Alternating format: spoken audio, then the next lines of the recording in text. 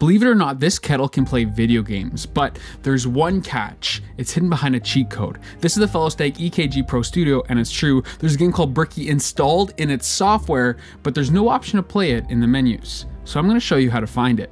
First, you take the kettle off of its base, and then you click the circle. It turns on the kettle. And then this circle, it opens the menu. All you have to do is spin the wheel clockwise 6 times without stopping. And if you do this right, the screen will disappear and be replaced by Bricky. Now, it's a classic brick breaker game, and it's actually really hard. I can't get past level 2, so now I challenge Tanner and Jimmy the barista to a Bricky challenge. What's your highest score?